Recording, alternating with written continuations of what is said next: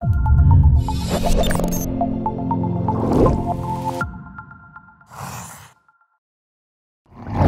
everyone, this is part 2 of our discussion with former DC Schools Chancellor Kaya Henderson. It picks up right where we left off in part number 1. Welcome back. You know, one of the things that obviously superintendents wrestle with all the time are some of the fault lines in communities. In DC, you certainly have these racial divisions, but especially also neighborhood and community divisions. In DC, it's the river. Talk a little bit about how you try to work with all the different parts of a community, and as a chancellor, is there anything you learned about how to try to address these concerns, listen to these folks, kind of lead more effectively? Yeah, I think the hardest part of my job as chancellor was managing these very different communities who all love their kids, who all want what's best for their kids, who all have different ways of getting there. And who all care about one another in varying degrees or not, and recognizing that I was the chancellor for everybody. One of the things that Michelle Rhee and Adrian Venti, who was mayor at the time, they had a belief that if we could get the wealthier folks on the western side of town to buy back into the school district, that would attract everybody else, right? And so you saw lots more building modernizations in the western upper northwest. You saw lots more investment there, and it was kind of a trickle-down approach to school reform. And what I found or realized was that families east of the river who were in most dire need and who we had failed over and over and over again and who didn't really have other options, the trickle was not fast enough, and that we owed them as much as we owed the folks that we were trying to get to come back from private schools or from Montgomery County. And so, you know, I think I tried to be even-handed, recognizing that some folks had gotten a lot and other folks hadn't. I really wanted to prioritize our most vulnerable kids, and I felt like it was easy to make the case for that. But even communities in the middle, they needed to feel like I was their chancellor and I was looking out for their kids as well. And so if there was a new program that we were instituting, we might concentrate really heavily in wards 7 and 8, but also make sure that other wards got a piece of the pie. It also meant saying to some of the wealthier communities, it's your turn to take a seat now, right? Like, you've gotten a lot. And I think when you sit down and talk to people, like another big lesson that I learned is around engagement, right? When you sit down and talk to people, most people are reasonable. And when you explain sort of the trade-offs that you're making, because as a superintendent, you are always making trade-offs. You can never make everybody happy. And so the question is, how do you make the least people as least upset as possible? But I mean, literally, and I'll take the boundary and feeder pattern process that we went through, you know, or school closings, easier, right? If I just close schools, everybody's mad at me. When I give you all the data and say, how should we do this? And people look and say, wait a minute, you're spending $17,000 at this school and $6,000 at another school? That's not right. Okay, well, which one should we close? Well, you can't close that, because when people start to have to wrestle with the same kinds of conundrums that I had to wrestle with, then they get a little sympathy and they're like, oh, this is hard, right? You're like, well, you tell me what schools we should close. And that way it's not Kaya Henderson closing schools. We make the decision jointly. And when we made the decision jointly, right, it was the same year, I closed 13 schools the same year that they closed 50 in Chicago and 20-something in Philadelphia, where in Chicago it wrought a teacher strike, where in Philadelphia people were chaining themselves to the superintendent's doors. And here we had no problems whatsoever because we had engaged with our constituents and they had to wrestle with the same problems that we wrestled with.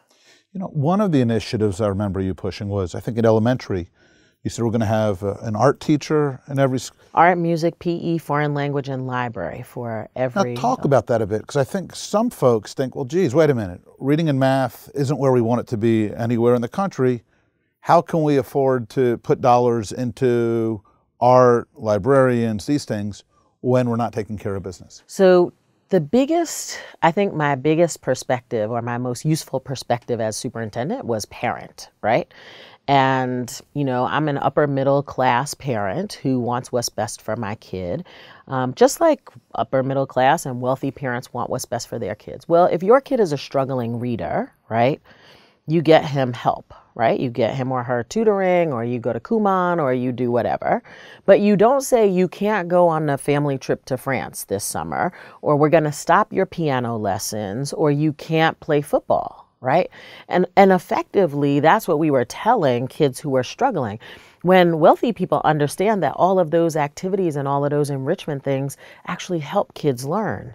And so if you look at the research, I mean, if you want to go purely academic, you could look at the research between the confluence of music and math, right? And I mean, there are lots of studies that link the arts to academic development. But more than that, our job is not just to turn out people who can read and do math. Our job is to turn out citizens who are whole and ready for society. And that means that kids, especially kids who wouldn't otherwise get these things at home, need to experience these things at school. And so for me, it was not cool that on some sides of town, PTAs thought that foreign language in the early grades was really important. And so they paid for it, right? When on the other side of town, that wasn't even an option. We said, what do we want for our own children? We're going to set that as a floor for every kid in DC public schools. And then if PTAs want to build above the floor, perfect. I'm good with that. But we know that early language development happens in elementary school. And so to start kids in foreign language at 7th or 8th grade is creating an achievement gap. And I was unapologetic about making sure that those kinds of enrichment activities, that field trips, the international trips, that everything that I wanted for my kid, which is to play an instrument, to excel at a sport, to speak a foreign language, to be a digital native, oh yeah, and to read and do math, right? I want to make sure that that was in place for all of the children that I served. Well, what kind of reaction did that get from the community? It was met with widespread celebration and acclaim, especially for families east of the river who watched these programs leaving their neighborhoods and going west of the park. And they also saw families leaving their own communities to be able to take advantage of that. You shouldn't have to leave your community to get what I think are the basics in education. You know, and it's funny because one of the things that does too is it gets us beyond these conversations we've been having in recent years of just focusing on closing gaps, in which we're talking about some folks, and suddenly this you're is for talking about everybody. every family and every That's child. right. I was the chancellor for 50,000 kids, and I need my kids who are high performers. I mean, one of our big goals was to improve test scores, but also to double the number of kids who were advanced, because not okay to just bring up the low performers. I owe those high performers more acceleration and enrichment. And I think that, you know, a lot of times people miss the point that, like, you know, we districts at least have to please everybody. We have to work for everybody. Other people get to be boutiquey, right? But we're Target. We sell water hoses and we sell, you know, food. We sell clothes and we sell housewares, like, and we've got to do it well for everybody. So last question, as you work with, you know, you're mentoring superintendents nowadays, you're mentoring entrepreneurs, are there a couple pieces of advice you find yourself kind of routinely sharing, repeatedly going back to? Yeah, I feel like I am a little bit of a drum major for justice around family engagement, family and community engagement. I think lots of times in our field as educators, we feel like we're the experts, and we tell parents, just drop kids off, you know, in pre-K, and we'll give them back to you in 12th grade, and it'll be all good because we have degrees and we've gone to school and things like that.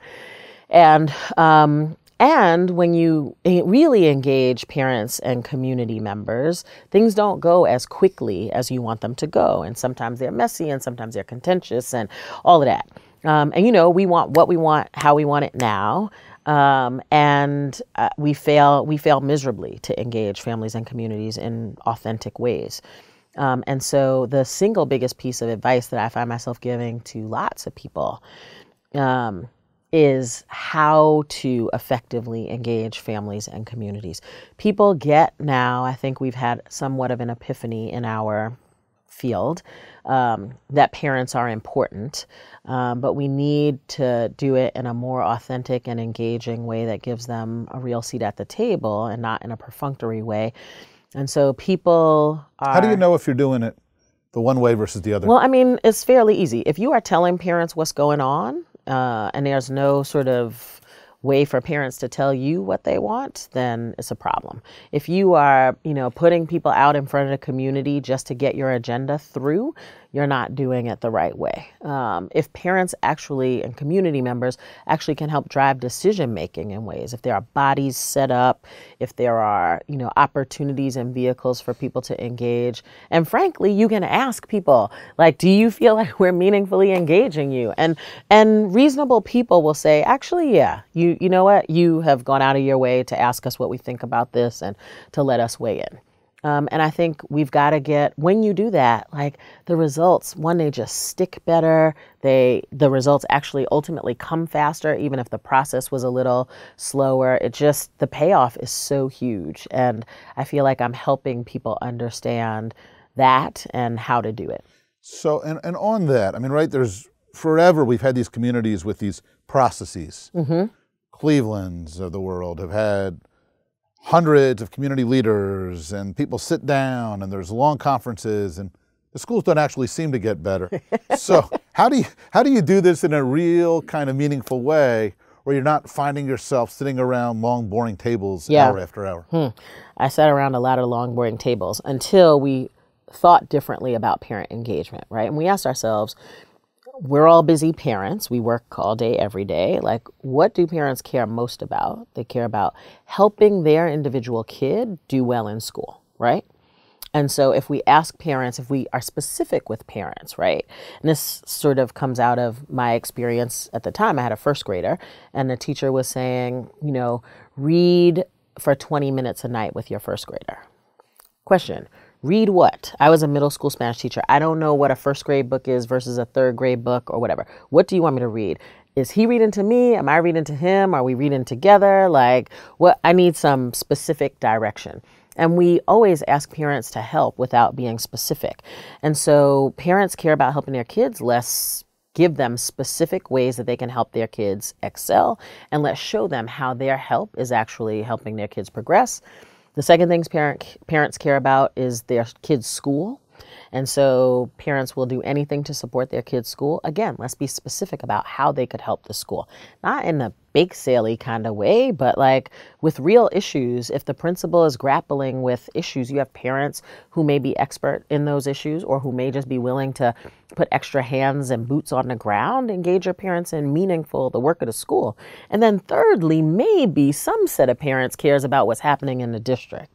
And so we should create opportunities for those parents who want to engage in that way to engage, but we shouldn't expect that everybody will or wants to. And so we revamped our approach to family and community engagement, first concentrating on the parent. And who do parents want to talk to most? Teachers. And so teachers became the front line of that level of engagement. And then principals became the second line of engagement. And the district became third. And that was a complete inverse to how we had been approaching family engagement before. That's fantastic. Kaya, any last words of wisdom? Yes. I think, for young reformers who want to change the world, I want to remind them that I've been working in the education reform space for 25 years. And I've worked really hard, and I feel really proud of a lot of the work that we've done. But what is still tremendously elusive is quality at scale. We have not figured out, none of us have. Districts haven't, charters haven't, private schools haven't. None of us have figured out how to ensure that every single kid, no matter who they are, that hits our door gets a high quality education. And so I want us to have an appropriate amount of humility about this work, because it's not gonna, if it hasn't changed that much in 25 years, I'm worried about how much longer it will take to get to where we need to go. Doesn't mean we should stop working because we've got kids sitting in front of us, but it means that we've got to start thinking about very different ways to get more kids to a higher level of education. Beautifully said. Thank you so much. Thank you. Always a pleasure. Hey everyone, that's the end of our discussion with former DC Schools Chancellor Kaya Henderson. Thanks for watching. As always, let us know what other topics you'd like AEI scholars to cover on Viewpoint, and be sure to check out the rest of our video and research from AEI.